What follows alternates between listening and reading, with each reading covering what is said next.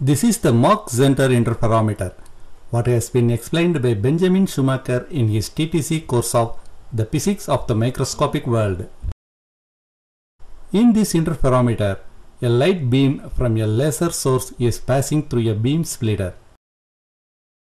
The beam splitter is a half-silvered mirror, which reflects 50% of light and transmits another 50% of light. It splits the light into two beams. The upper beam is reflected and the lower beam is transmitted. Both beams reach full silvered mirror fixed at two corners to reflect into another beam splitter, which is a half silvered mirror. There are two light detectors labeled A and B at both exits. As the lower beam is negative in amplitude and interferes with upper beam, the light beam always strikes detector A. No light beam strikes detector B. Let us see how this experiment goes in our lab. This is the laser light source producing red light with 650 nanometer wavelengths. This is the aperture to reduce the light intensity.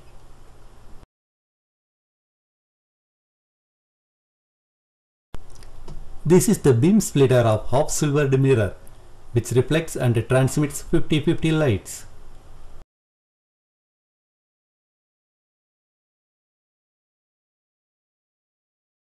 These full silvered mirrors, which are fixed at both corners, reflect the light with a phase shift of 1 pi.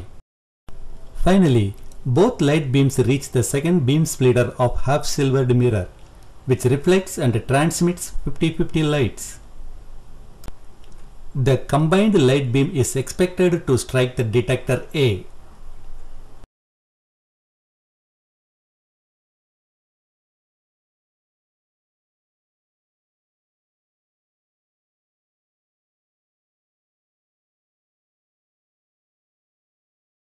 When I set it up and turn on the laser light, the light beams reach both detectors.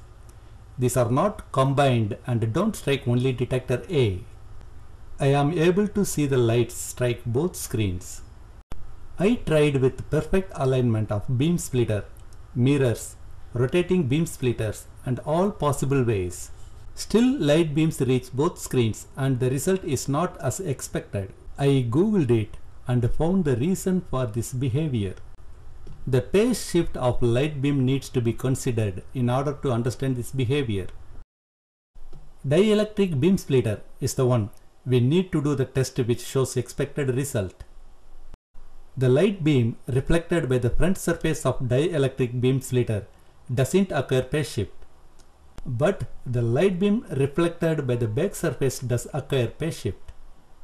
First, let us follow the upper light beam until it enters into the second beam splitter. In the beginning, it is transmitted by the first beam splitter and occurs no phase shift. Then, it is reflected by the right full silvered mirror and occur phase shift of pi. Now, the upper beam has phase shift of 1 pi. Next, let us follow the lower light beam until it enters into the second beam splitter. In the beginning, it is reflected by the first beam splitter and occurs no phase shift. The light beam reflected by the front surface of dielectric beam splitter doesn't occur phase shift. Then it is reflected one more time by the left full silvered mirror and occur phase shift of pi. Both beams are having phase shift of pi. If we follow the upper beam inside the second beam splitter, the upper beam is splitted by 50% reflected and 50% transmitted. The light beam reflected by the back surface does occur phase shift.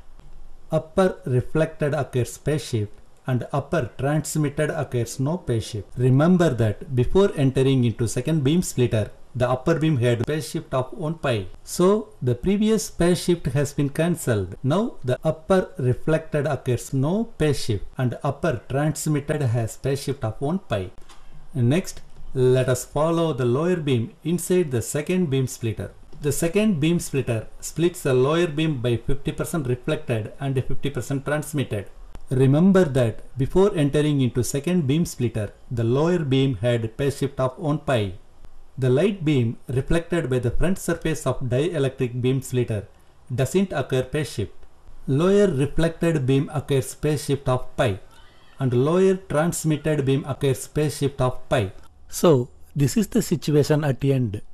If you see at the detector B side, the two beams are having different phases and generate destructive interference. And if you see at the detector A side, the two beams are having same phases and generate constructive interference. This is the reason the combined beam is expected to strike only the detector A.